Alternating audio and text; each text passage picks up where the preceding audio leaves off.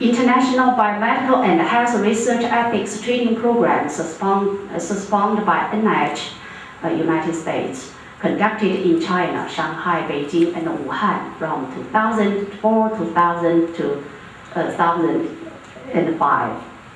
Bioethics training programs sponsored by CMB, conducted in China, Hangzhou, Chengdu, Xi'an from 2004 to 2005. Programs of training workshop on bioethics research ethics sponsored by Chinese CDC, a serious training workshop in different provinces. The trainees from all over the country, including a regulator of scientific research, IRB chair, vice chair, the deans of biomedical teachers of medical schools, directors of institutes, editor of journals, and etc. By request, we have organized more than 20 workshops in the different provinces, such as Guangdong, Yunnan, Guangxi, Anhui, Hebei, Sichuan, Shanxi, Shanxi, Shandong, and the cities Beijing, Shanghai since 2003. So here's the main topics at the training workshop. Teaching method, lecturing, case discussion, exercise of writing informed consent, mock IRB, mock review, or something like that. Again, welcome to Beijing. Welcome to Beijing, the exciting, developing, and dynamic city in China in 2006. Thank you very much for your attention. Thank you. Any questions, comments? Yes, Sheriff, please. Make me easy. Make it easy. But make it difficult. Thank you very much. It was very, very nice representation. Right? Because I found that when you are doing the training, you have included the editors of the journal also. Because, as you said, one of the research publications, which was considered as unethical by the editorial board. I don't know how they allowed the paper to be published. When they editor himself in field. You know, there was another article in British Journal of Obstetrics and Gynecology. They have done some research on human subjects only for research purpose. So the editors were asked why they had published the paper. Yes. It's very good to see that you have brought up. Okay, thank you. Yeah, very good question. That is, we ask often actually, why they publish this paper if this is an ethical paper? Because they from their article, from their notes, they explain that because this is very useful in science. It's very, very good scientific paper. That is why. So it seems it's very useful in science, and then they can a little bit compromise to ethical principles, it seems, from their opinion. That's a very good question. We ask often. Neil?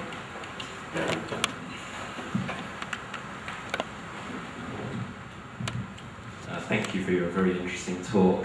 I'm thinking two things. I'm thinking one word you used is urgency, and that it is urgent, and the other thing I'm thinking is scale and size of the situation. And I think we can relate to what happened with this case of surgery to other issues, for example, release of genetically modified organisms into the environment. What we are considering doing with the release of the organisms is irrevocable. You can't get them back once they are released. Once you do surgery on these patients, you can't undo that surgery. These are irrevocable actions. And in the case of the surgery on the addicts, there are alternatives to that operation which might be successful, and I'm not sure whether the doctors who carried out that surgery were aware of those alternatives, and I think they ought to have considered the alternatives.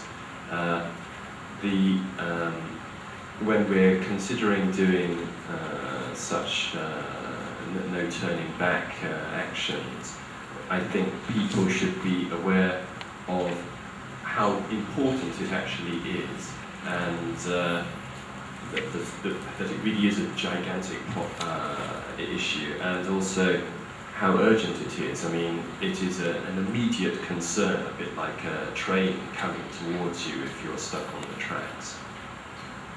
And that's not really a question, it's just a comment. I wonder what you have to say. Thank you. I agree with you. Actually, we discussed these things during the expert meeting. Thank you. Jane first, and then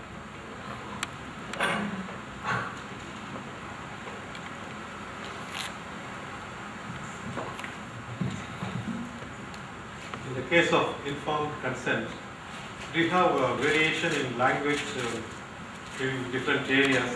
If there is a variation in language dialects, do you translate it into that and then back translate and see whether the translation has been made correctly? Yes, in some project we conducted the project. The research project is when we obtain informed consent is restricted like this. After the informed consent form or the procedure will be a questionnaire or something like that to just test if the patient understands correctly. you on Javier is the last question.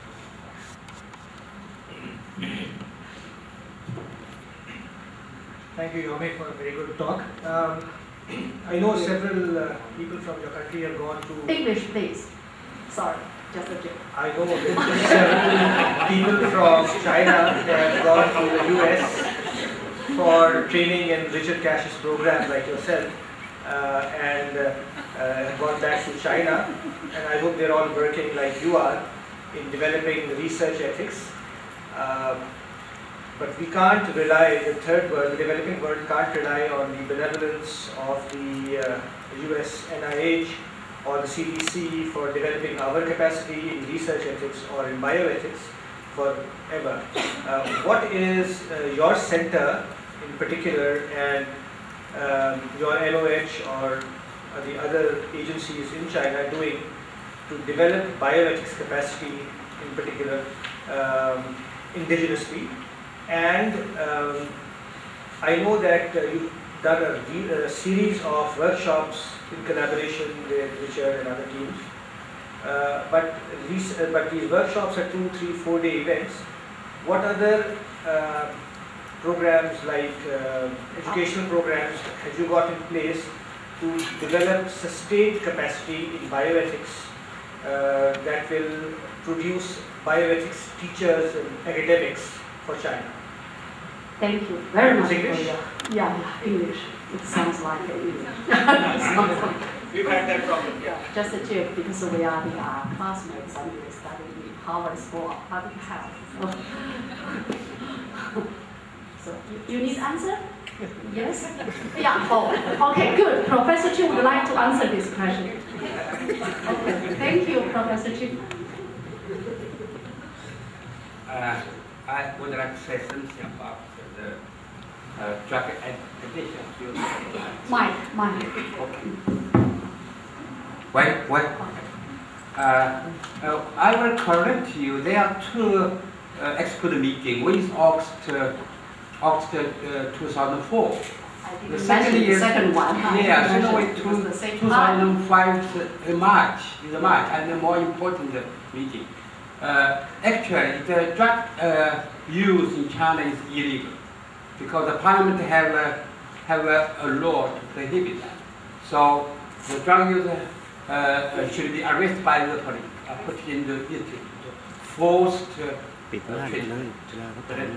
Use about near 100% up to they get out from the institute, they use the drug again.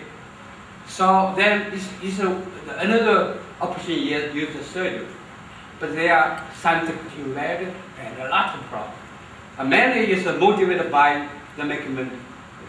So you see that each patient have to pay 20 to 40,000 Chinese yuan. Actually, in China, they developed an experiment to use methadone substitution therapy. And very helpful. So we have been visited one hospital to see, very good.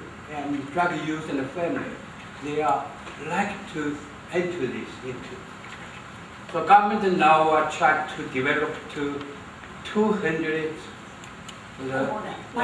more than yeah, 200 that is the clinics second issue. to For use third, the much more methadone than. therapy. But still there are some very paradox or contradiction because on one hand we have a law prohibit drug use and put the drug use into the institute. And although we try to develop this kind of therapy, it's situation very country. Yes, we just visited several sites for that, and after that, Professor Chu submitted a very important report to the government, and the Ministry of Health said, oh, it's a very good report.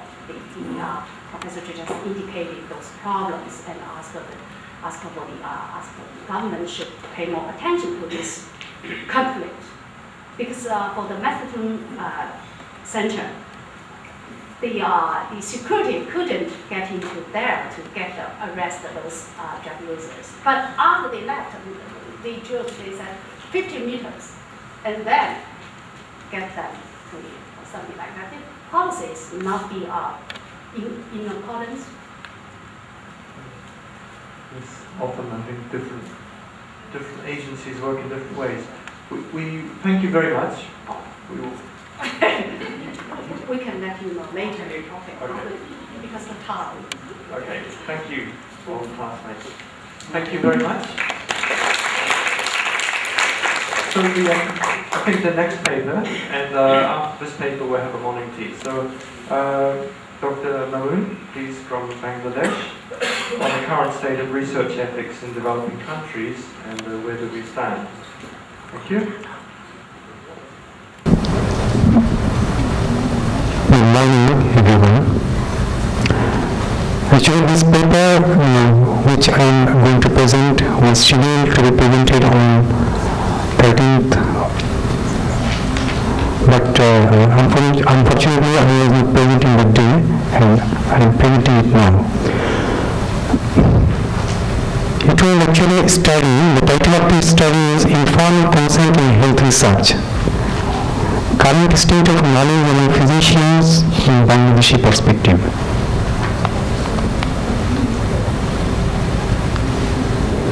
There is a research team, and we are working in Institute of Public Health, Dhaka, Bangladesh, and National Institute of Preventive and Social Medicine, that is known as NIPSON, Dhaka, Bangladesh. And I am presenting this paper on my team.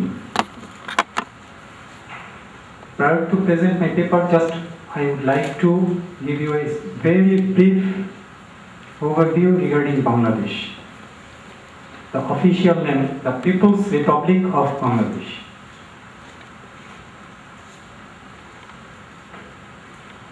We are in Asia, South Asia. We have borders with India and Myanmar, and southern portion there is a Bay of Bengal. Area very small country, 147,570 square kilometer, but the population is very big. 128 million with a population density 868. Probably it is the world's most densely populated country. And current data is 140 million, the total population. Now again, I am coming back to my study.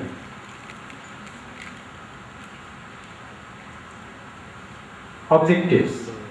General objectives of the study was to assess the level of knowledge regarding informed consent as a component of research ethics among physicians in Bangladeshi perspective. There are three specific objectives. The first one is to find out how much the physicians know about the fundamental characteristics of informed consent, such as extent of necessity and importance of informed consent, documentation format, whether it should be verbal or written, voluntary or involuntary in nature. The second objective was to assess the level of knowledge of physicians regarding basic elements of informed consent, such as explaining to the study subjects about the purpose of research, expected benefits of the research, and clean-cut description of possible risks and discomforts during the study. To measure the knowledge of the physicians about maintenance of confidentiality, rights, and well-being of the study subjects, and the compensation for any disability or death during study should be given or not to the patients. Now, methodology. This was a descriptive type cross-sectional study. Study place was National Institute of Cardiovascular Diseases, NICVD, Dhaka, Bangladesh. The study period, which was almost for 1 month, 16th January to 15th February this year. The study population, the target population were physicians who were enrolling in the time in the postgraduate courses of first, second and third parts under cardiology and cardiovascular surgery departments of that institute, that is NICVD, National Institute of Cardiovascular Diseases. Sample size. The physicians, that is postgraduate students who were available during the data collection period. Actually, it was a pilot study. A total of 46 medical doctors were interviewed purposefully and conveniently. Now, let us come to the sampling technique. Just convenience sampling. Research tools. A self-administered structured questionnaire we used. Maximum questions were designed in Likert scale to measure the knowledge level of those physicians. And we analyzed the data by entering into computer by using the software SPSS. What were the main findings?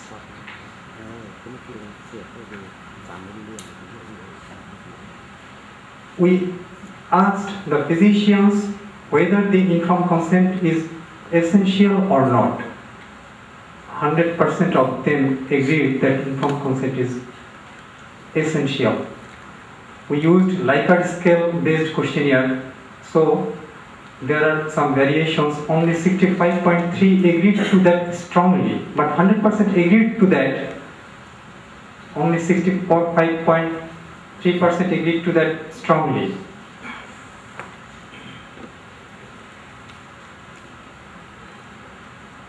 Majority, that is 60.9% of them opined in favor of informed consent, both in oral and written form.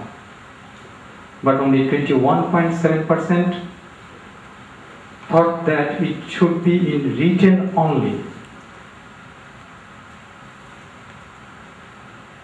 More than 58.7% were not aware of an important aspect that consent forms need to be submitted for ethical clearance to a particular ethical review committee. 39.1% did not know that study subjects reserve all rights of withdrawing themselves from the study anytime. All of them opined that study subjects should have the rights to know the purpose of research. 8.7% remain confused whether all possible risks or hazards to the subjects is to be mentioned clearly in informed consent or form or not. Maximum 91.3% of them were aware of it. 32.6% were uncertain if informed consent should include the terms of compensation in case of loss, disability and or death of study subjects. But more than half, that is 54.3%, strongly opined in favor of that. Most of them, 95.7%, either strongly agreed or just agreed that the well-being of the study subjects should be prioritized over the interest of science, according to Helsinki Declaration. Interestingly, all of the physicians opined that the study subjects should be ensured confidentiality or anonymity regarding the research findings. Now, these are some recommendations from our research team. Though majority of the physicians were conscious about the informed consent, but a large number of them did not possess sufficient knowledge about basic elements and fundamental characteristics of informed consent. They were conscious, but actually they did not know the detailed components of the informed consent. And earlier I described that the physicians were basically postgraduate students in cardiovascular department and cardiac department of an institute, central institute of our country. And these physicians were enrolled, they had to conduct studies among patients to complete their thesis dissertation as a part of their course.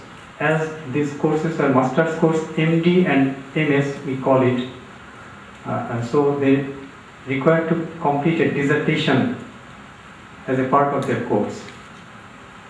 It is important for them to be properly trained and knowledgeable in ethical issues of research prior to starting a study in order to complete their thesis. It should be prioritized to include more details of research ethics in the syllabus of undergraduate and postgraduate medical courses, particularly in developing countries. Because in Bangladesh,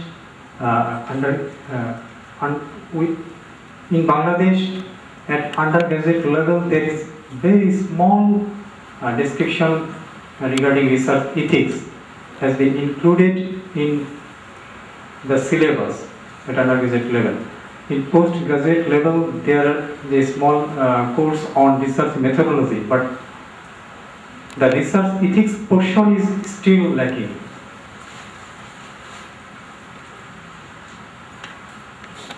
Dissemination is another important issue. Dissemination regarding necessary elements of informed consent is recommended through various workshops, seminars, and training programs for the scientists and researchers who are working in the medical field involving human subjects. We have in Bangladesh an organization named Bangladesh Medical Research Council.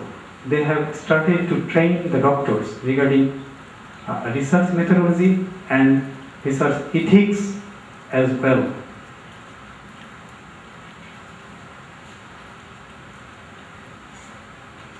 And thank you. Thank you. Amir, please.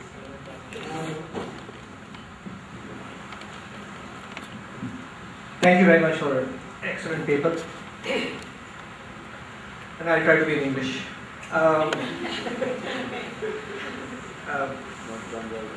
surprised that among your conclusions and recommendations, you have not mentioned that you want to expand this pilot study of 47 to the rest of your country, because you've chosen a site of NICVD, the National Institute of Cardiovascular Disease, where you choose the best of your graduates. NICVD, I'm sure, chooses the best medical school graduates. If you were to choose other institutes also, you'll probably have different results. And I'm surprised that your results are as good as they are, because you say that your medical schools do not teach research ethics courses, as is the case in Pakistan also. And the awareness is still pretty good. So if you were to include, as you have recommended, research ethics education in your undergraduate level, the awareness will increase. But if you expand your study to other institutions, you probably will understand the other areas where you need to focus on, so that you can supplement your undergraduate education. That is one. The other thing is that I'm sure you're aware that the BMRC, the Bangladesh Medical Research Council, under Dr. Harun Rashid, already has a grant from the NIH and is educating postgraduate level people for research ethics, which is focusing on that. So I think you guys are way ahead in the region. My question is that how are you going to conduct in such densely populated area, how are you going to connect the undergraduate where there is absolutely no research ethics or bioethics education with the postgraduate? These are two very, very different levels of education. How are you going to connect the two together? Thank you for the question. Earlier I mentioned this was actually a pilot study, and we have a plan to expand this study all among a large population, I mean among a large group of doctors. We have a plan if we regarding syllabus in undergraduate level and postgraduate level, you have mentioned there is a big gap. Yes, I do agree. And actually, in our country, at undergraduate level, in fourth year there is a subject community medicine. Under that subject there is a very small portion of that is epidemiology. And in epidemiology, while our teachers teach epidemiology, they describe some small issue regarding research and research ethics. That is not sufficient, we think, and that must be changed, that should be elaborated properly. But at postgraduate level, in the second part, I mentioned there is two courses, MD and MS courses. These are 3 years course, and these courses have 3 parts. In second part, there is a subject research methodology and biostatistics as well. In that portion, research ethics may be incorporated appropriately. Thank you. We have an organization, already I have mentioned, that is BMRC, Bangladesh Medical Research Council. That organization looks at the matters regarding the ethical clearance. And actually postgraduate medical students, they need not to take any clearance from BMRC. They just submit their protocol to the concerned institute, and the institute itself has a committee to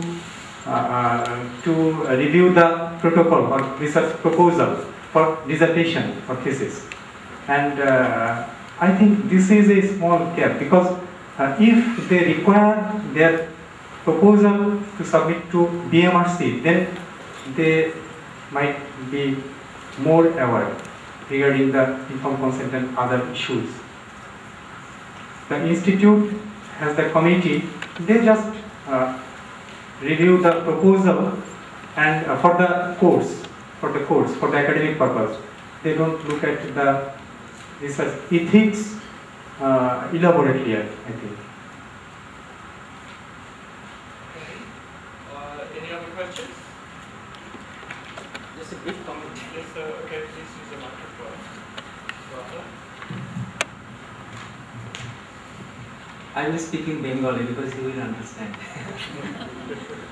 Well, we have very similar, culture, heritage, history, everything. What I was wondering, I mean, in part of Bengal where I come from, or in India in general, there is a strong resistance of the medical faculty regarding incorporation of the ethics, so much so that they think that the ethics is kind of nuisance imposed on them.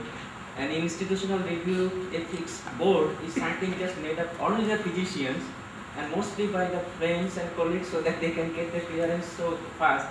And unlike state of Victoria, and I don't see any ethics review board who has got representatives from Minister of Religion or consumer advocacy or environmental activists. So your institutional board, I mean, how does it run, to be honest?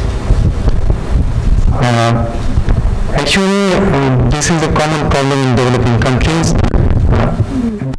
We have the organization BMRC, but there are bureaucratic complications. What should I say? Bureaucratic complication and procedural delay. If some scientists submit a paper protocol for a review or for ethical clearance, they take long time, and really it is a problem. I do agree. And in our country, it is a problem, like other bureaucratic delay. Okay, yes, Anuja, please. I'm not sure whether there are any members of ERCs from India in this room. So, well, I will speak for Sri Lanka because you mentioned the developing countries. Now, all the medical faculties in Sri Lanka have ethical review committees, and they have had for a long time, and they are functioning well. And the faculties have a rule that nobody, none of the academics belonging to the faculty can publish or conduct research without getting approval from the ethical review committee. In addition to the faculty ERCs, there are also other ERCs. For example, the Sri Lanka Medical Association has one. So anybody else can also submit their proposals to these committees. And the Ceylon Medical Journal has a rule that nobody can publish in that without getting ethical approval. And also now we are going ahead saying that no one can even present research papers at academic meetings unless they have not ethical approval. So it can be done, just to answer. Younger doctors and other academics do think it's a little bit of a nuisance, but once they're educated, they do come round to seeing it from the point of view of ERCs. So it can be done, that's what I would like to say. Thank you. Thank you for the comment.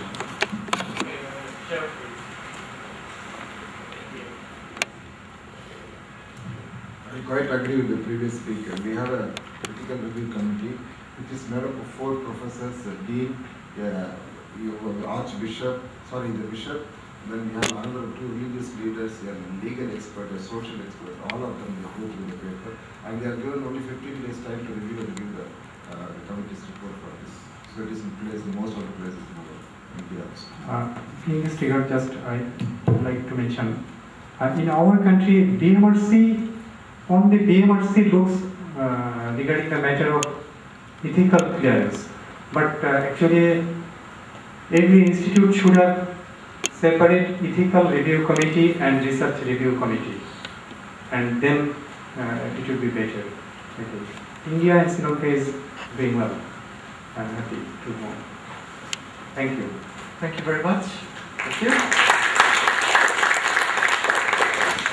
So just before tea break, can I remind you 2 things. One is to fill in the questionnaire, which is related to several things about the purpose of you coming to the conference and so on, and your knowledge of different things, including some UNESCO declarations, ethics teaching, mosquitoes and everything.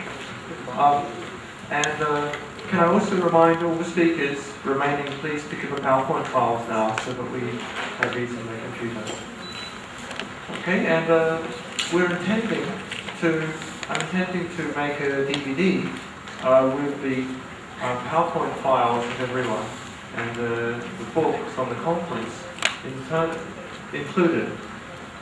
So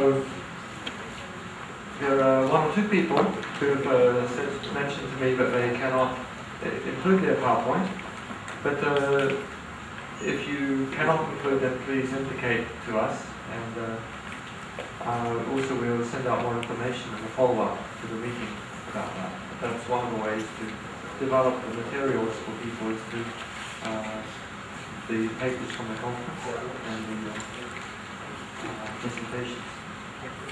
So please enjoy your morning tea, and after morning tea we'll have 4 papers, and I'll tell you the order after tea. I'll tell the authors over tea. Thank you. This theme with public health and ethics is Mihaela Sibilia from the United Nations University. Thank you.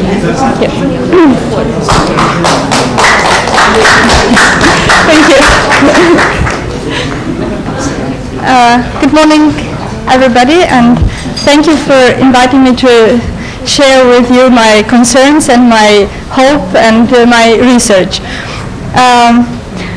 As you know, the last century has brought many achievements in medicine, especially with regard to control of certain infectious diseases, tremendous developments in immunology leading to organ transplantations, and most recently the progress in decoding the human genome. In spite of these accomplishments, though, both health service consumers and practitioners are not always satisfied. The conventional medical system is often in trouble. At the same time, non-conventional medicine systems receive great interest from the public and an increasing number of conventional medical practitioners as well. Its consumption is not limited to certain social classes or to certain cultures. Traditional, this is the outline of my speech, and I would go further to the difference between traditional medicine and alternative and complementary medicine, which are usually used substitutively, but I would like to make a clear distinction between them. Traditional medicines is something pertaining to the core of all cultures since the dawn of humankind.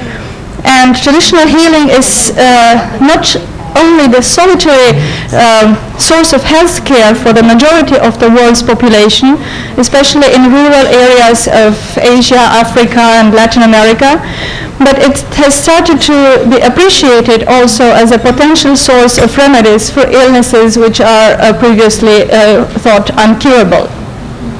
The importance of traditional healing for illnesses for indigenous peoples is, however, not only practical, it is more often related to a particular cosmology and cannot be dissociated from religious concepts.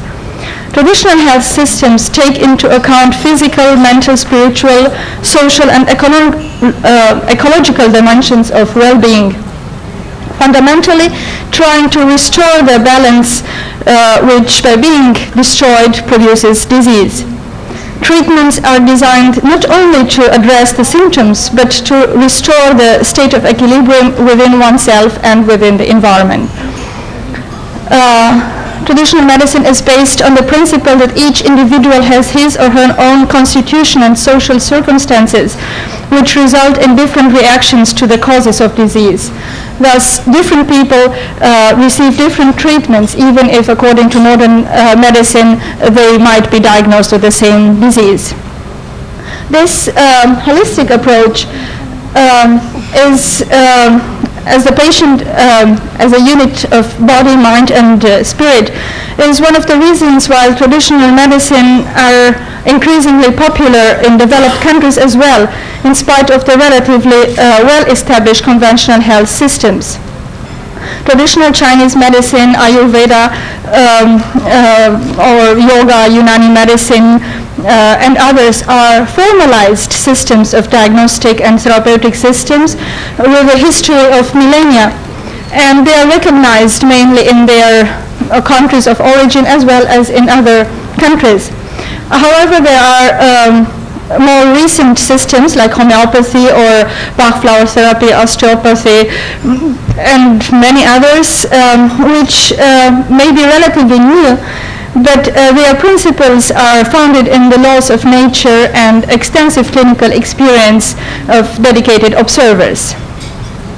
These practices are perceived to be more natural and less risky, and emphasize the preventive aspect of medicine, the personal responsibility of the person in maintaining one's health, And hence the educated public, which is increasingly aware of the side effects of allopathic drugs, is choosing them if the option exists.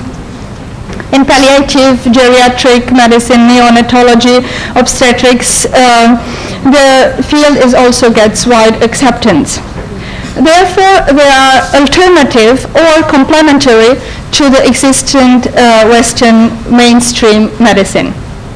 However, looking at the statistics, it is interesting to note that in developed, in industrialized countries, over 50% of people have at least once have used alternative and complementary therapies, up to 90% in Germany, I read. And in the WHO acknowledges that 80% of people in all in the world have only access to traditional medicine. Thus, these numbers combined, it is interesting to note that healthcare, which is mostly used by people, is actually outside the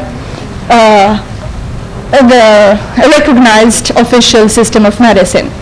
Traditional healers are still marginalized, and their recognition by health authorities has only begun in several countries. In spite of their numbers being 50 to 100 times more numerous than allopathic health providers. In Africa, for instance, there is one one traditional healer for 300 people on average, versus Western trained practitioners, 1 in 10,000 in urban areas and 50,000 in rural areas. Traditional healers are usually integrated and accepted in the community, and they are, as I said, looking for the root causes of disease, which are sometimes spiritual and holistic, aiming at healing the individual and their communities, often playing a role as a mediator between spirits and humans. Also, from the economic point of view, traditional medicines are preferred, being less expensive. This trend is also particularly evident in countries in transition, where traditional remedies have become the major resource for health use, as funds dwindled for pharmaceutical products used in conventional medicine. But not only in industrialized countries, also the expenses, which are usually out of the pocket, they are not covered by health insurance, are steadily increasing in all developed industrialized countries. According to the WHO, the degrees of recognition of traditional healers by the formal governmental health system is either fully integrated, as it is in China, in Vietnam, and in Korea, included but not completely integrated, as in a number of countries, or just tolerated. However, in most countries, traditional healers are not usually recognized and do not interact with the rest of the medical community. However, recently, government, local, and non-governmental organizations have recognized that integrating traditional healers into public health programs is very useful for reaching into the communities, and have started programs to recognize them. Our research at the United Nations University Institute of Advanced Studies includes a number of case studies in several countries, looking at the experiences of integrating the traditional healers into the existing or non-existing yet systems of health care. I don't have time to go into details, although I would have loved to share with you the experiences in Côte d'Ivoire or Mongolia, but probably on another occasion. Sorry. This is an example, a photograph taken in a market in Côte d'Ivoire, where necklaces are sold in order to prevent one from, as a preventive measure, and there are all kinds of preventive medicine included in this necklaces. Of course, they have many herbal medicines and so on.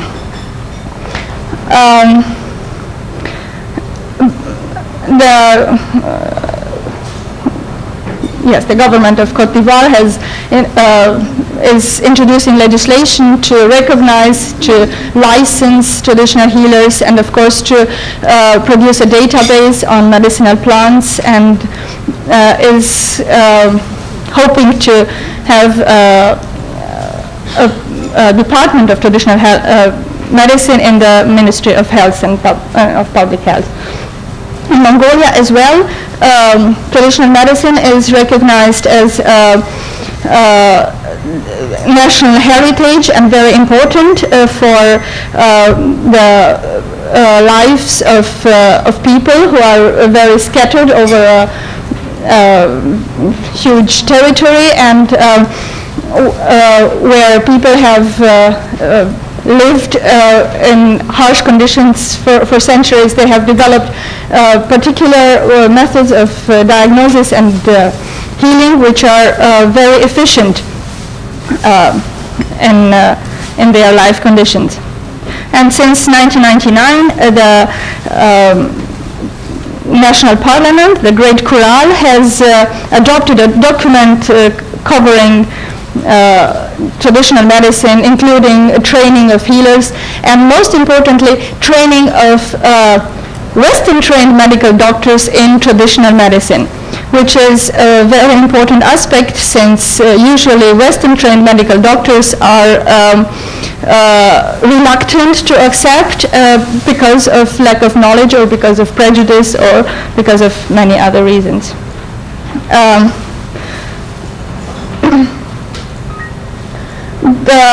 In order to be accepted as a safe and efficient way of treatment, traditional medicines need to be further researched and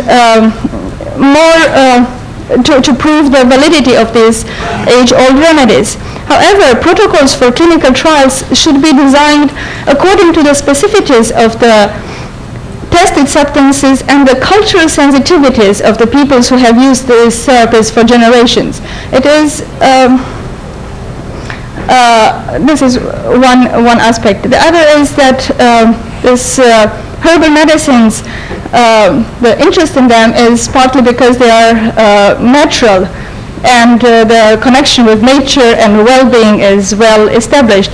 At the same time, we have to take care of the sustainable use of medicinal plants and animal products, many of them which are coming from endangered species.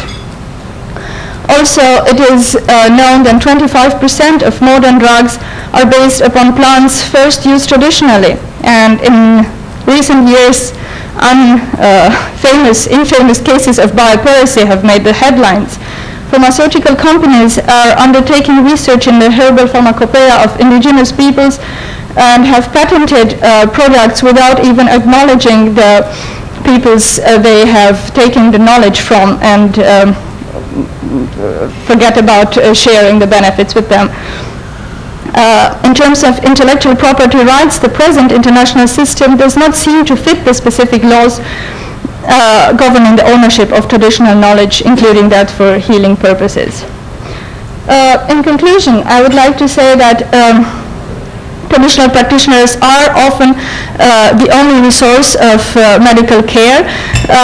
They should be trained also in a respectful manner in other aspects like anatomy or physiology. In order to close the gap which separates them from the Western-trained medical practitioners, because prejudice against them is persistent world over. And there are numerous papers underlining the fact that collaboration is possible and has yielded valuable results for public health benefits. Also, I I have read a very nice metaphor by a professor from Vietnam who mentioned that the two paradigms of medicine should be considered like the wings of a bird. So you can't use only one without the other one. Policy development, infrastructure development will be needed according to the varying priorities in different countries. However, this would be the official part. The issues remaining ethically are whether we should what should prevail, the age-old wisdom or modern clinical trials for validating the traditional medicines? Or when should one forego up-to-date treatment, especially if it is still experimental, or embrace traditional alternative therapies, including spiritual ones? Should the cost of traditional medicines be covered by health insurance, if this system exists in the country? There is a need for mutual recognition and respect of practitioners for each other. As I said before, equitable benefit sharing with the indigenous peoples who have donated or who have given their knowledge for new drugs. Thank you very much. And thank you. Hello, Irene, and then, okay, Lindsay. Irene first. Sorry, Irene. Sorry. New Zealanders can't I'm going to speak in English. Just a short comment on this last paper. Must it be and or? Surely age-old wisdom and modern clinical trials, up-to-date experimental treatment and alternative therapies, because each can give so much to the other, so that the totality is going to be so much bigger. So instead of antagonism, a cooperation. Thank you.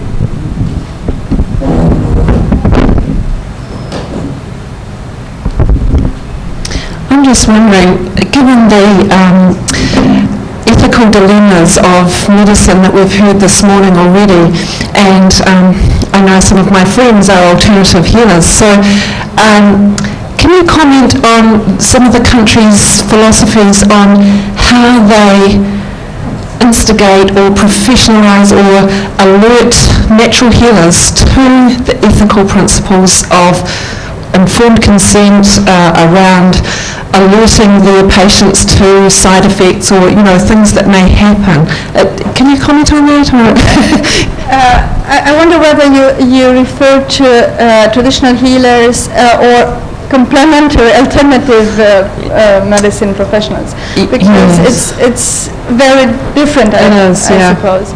Traditional healers, I understand, are not often keen of being integrated. They have their authority in the community, they have their knowledge, and they don't necessarily need to be acknowledged or recognized.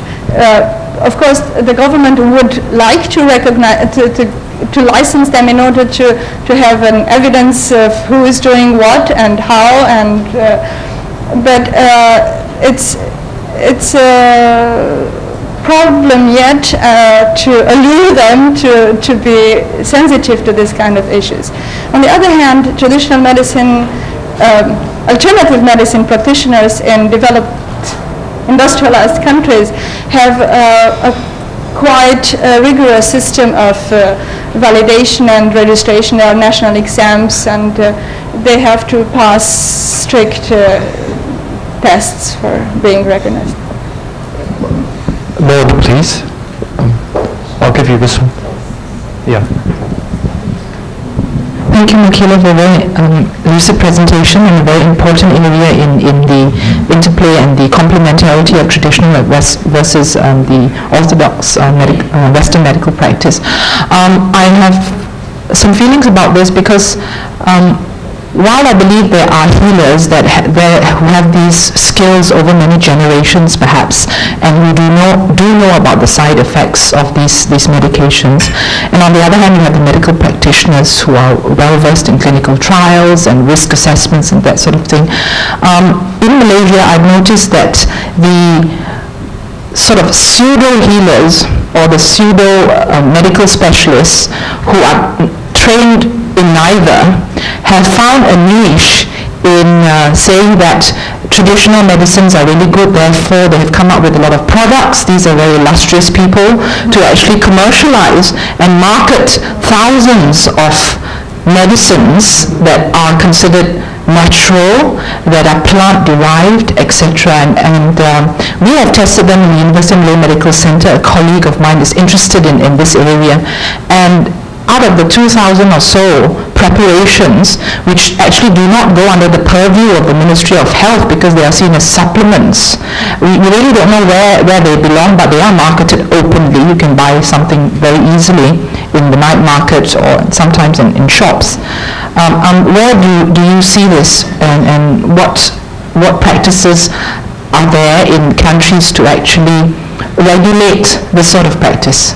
Because sometimes, most of the time, it does more harm than good. Okay. And we're seeing a lot of cancer patients coming with 3rd degree and 4th degree stage cancer where nothing really can be done very much because they have resorted to taking all these supplements and thinking they can cure them. Thank you. Thank you for this comment. It is indeed a very important question because, and this is why I emphasize that they need to be recognized, and there need to be a standard for them to produce products and to market them. Not anybody who just dreamt overnight of a product can come over and sell it, because people in desperate situations will buy it. So this is why it is necessary to have a strict regulation of theirs. But for this reason, the governments need to understand that this niche, this influx exists. It is not only that they have to fund Western medical institutions. They have to find a way of looking for these people who, of course, for commercial or even for genuine reasons, but it's only in certain conditions or under circumstances that the product works, and they are not trained in giving the proper instructions to this. So it is an important part to be recognized by the health authorities in the respective countries. Thank you. The last question from Aruna. We have it's not a question, it's a comment. And I'm just adding to your paper when you have mentioned there must be mutual recognition and respect of practitioners.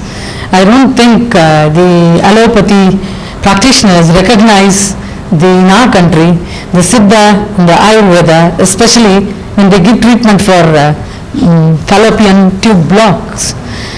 Of course, the Siddha and Ayurveda, to do away with the fallopian tube blocks, they have to conduct medical tests which are necessarily allopathy. But the allopathic doctors, they don't recognize the contribution made by the Ayurveda and Siddha in this respect. And as my Malaysian friend pointed out, there are pseudo healers, like those who give advertisements every day. Every half an hour they give advertisements in the TV saying that they have a cure for HIV AIDS, but they don't have. People trust them and they go behind them, but they just spend money, and it results in deterioration of health. And that alone is there. And your other point, equitable benefit sharing with indigenous people. I think at least 20 to 30% of the population also take to. It is not just Ayurveda and Siddha that exist in India. In addition to that, there is what you call traditional medicine, Unani, which is the Islamic traditional medical practitioners who also exist in India. Thank you. Okay. Thank you very much. Thank you, Mahara. Okay, so the next paper is also on medicinal plants, and well, medicinal plants rather than traditional medicines. Irene from the Marshall Islands. Thank you. Yeah, have a seat. Oops. How do you put this in? So I can make a comment while I'm... Oh, it's up. Can't make a comment. What I was going to say is that what we've learnt in this session and in the previous sessions is that there are charlatans in both allopathic as well as, you know, like the brain thing for drugs. So we have to be ethical in all areas. Let me first see if I can work this. I'm going to give you a quick zip through a geography lesson so that you can see where we are. We're in the heart of the Pacific Ocean, so if the heart is functioning well, the rest of the organism will do okay. And so even though we're very tiny where we are, we have a voice and a part to play in this whole system. So the Marshall Islands comprises about 29 atolls and 5 raised islands, and we're right there in the heart of the ocean, very small as the flag. That's what an atoll looks like, in case none of you know. We have lots of little islets. I think there are about 2,000 altogether of these little islets, and so you can see that land is very scarce, very vulnerable, very precious to the people. So we have a land mass of 90 square miles in a sea area of 70 square miles in a sea area of 750,000 square miles. Maybe our remoteness is an advantage. We have a huge population, as you can see, about 65,000 people, but it grew from 11,000 at the beginning of the 20th century, and we have a gross domestic product per capita of about $2,250 US dollars. That's what the urbanization has done to 2 of the atolls. We have 32,000 people in the capital, and then Ebai on Kwajalein Atoll, which is the largest atoll in the world, has 13,000 people. And we were subjected to colonial history, and I'll just zip through this. From Spain, we got our name from the British, though they never wanted, they just passed by. We got the missionaries in 1857, and then Germany claimed the Northern Pacific, and then we had Japanese, and then of course after the Japanese in came the Americans, and it was a trust territory, and then this is what they did with the trust. 67 nuclear tests from 1946 to 1958. The statistic is that it was the equivalent of one of the Hiroshima bomb every 12 days from 1946 to 1958. That's the equivalence of the... so you can see that the country has been, forget about bio-pirates, but the other pirates were there in plenty in the past, and the country is dealing with that right up to today.